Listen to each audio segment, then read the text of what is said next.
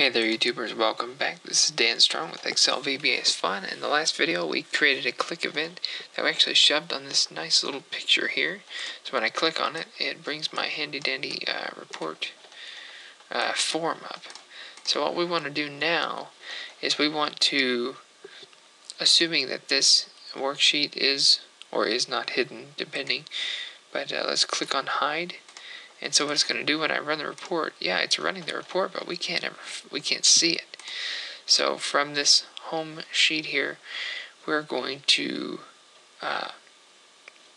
adjust the report a little bit.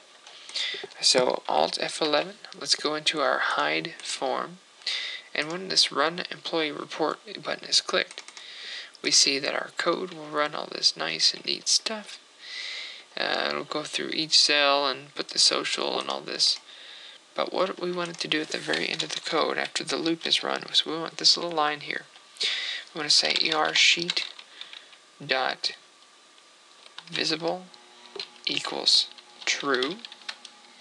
Okay, and then we want it to be selected. So sheet dot select.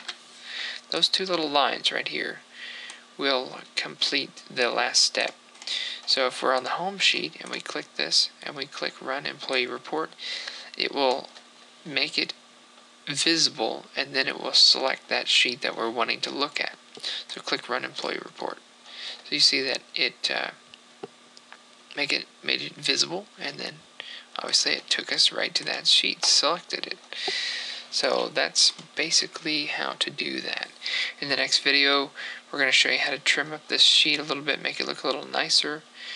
And in the next videos to come, we're going to show you how to add a print preview checkbox on there, so that they can either have it automatically go to print preview and get ready to print with a click of a button, or they can just let it go straight to the report like this.